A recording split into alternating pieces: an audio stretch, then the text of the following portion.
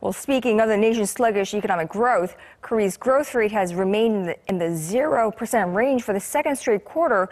The slowing growth prompted by sluggish demand at home and abroad is raising concerns that this low growth trend may become a long-term trend. Our Hwang Ji-hye has the numbers and more. Growth in Korea's economy has slowed again for another quarter.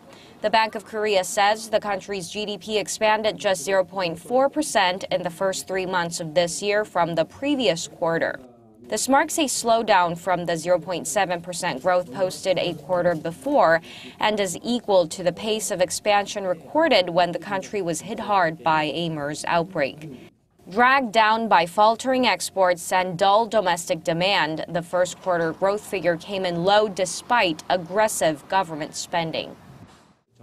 The government front-loaded its budget in the first quarter, which pulled up investments in social overhead capital. The government's spending and investments contributed greatly to first quarter growth. With that, construction investment went up almost 6%, while facilities investment plunged. Exports that have been on a downslide for over a year now dropped 1.7%, and private consumption also dipped. Citing weak first quarter performance figures, Korea's central bank trimmed its latest forecast for growth to below 3%.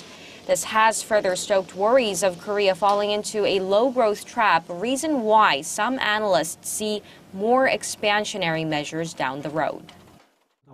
The best scenario for the Korean economy this year would be growing at around the same level as last year. But most private institutions don't see that happening.